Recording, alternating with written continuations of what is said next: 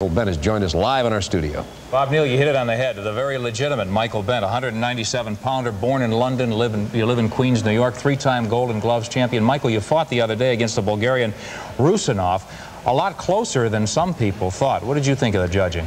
Well, I'm not a judge, so I couldn't really speculate on that. But as far 3-2 as, they gave it to you. Right. I didn't think it was that close. I mean, my coaches didn't think it was that close, so I'm not really concerned about, about how the judges thought. I know that I have to work much harder next time, Tell me about amateur boxing. Of course, that's all you know, but you grow up trying to emulate pros. There's a vast difference, of course, and we see a lot of professional fights. We only see the amateurs during the Goodwill Games, the Olympics, and such. The big differences. Biggest difference is probably the rounds. Pros go 15, some 10, as opposed to amateurs who go 3 rounds. Most important thing is getting what you have to do done in those 3 rounds. It's fast paced. But there is a pace, though. I mean, do you pace yourself in 3 heats? I mean, no, you can't afford to. If you do, the rounds will slip right by. Right. No coasting at all. And do you think it's fair with the just a point of debate?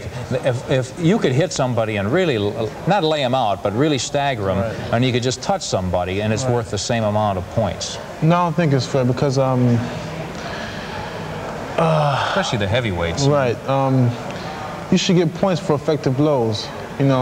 Some of the European fighters, particularly the Russians, just tap you primarily, and they just build up points. Some of our guys use stiffer right hands, stiffer punches, period, but they don't get the points for it. I think it's unfair. Michael, what about the Eastern Bloc nations from what you've observed? You've only fought one guy so far, but you fought them before. I mean, before the Goodwill Games. They're not as mechanical as they used to be, are they? They're not. As a matter of fact, they try to get kind of loose like the American style of boxing. But they're basically the same style files as they always were. Come at you straight, tough. Not too much you can say about them, except that they come in a straight line. You're one of the guys who has resurrected the lost art of body punching. A lot of fighters go for the head right away. Where did that come from?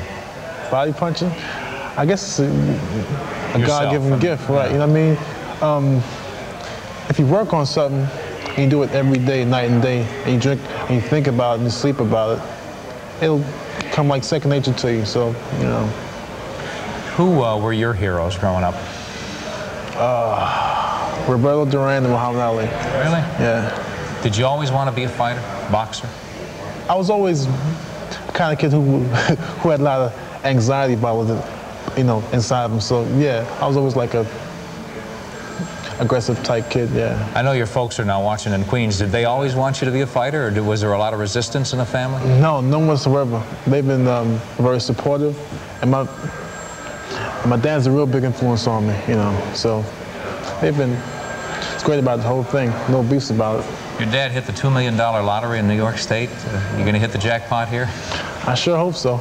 I got some plans on hitting the jackpot, yeah. How do you assess? Do you just take them one at a time? I know that sounds like a cliche, but do you size up the entire heavyweight field?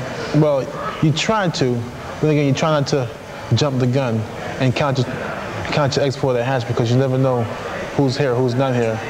Michael, speaking of being here in Moscow, what is it like? Tell me about anything funny happened to you yet?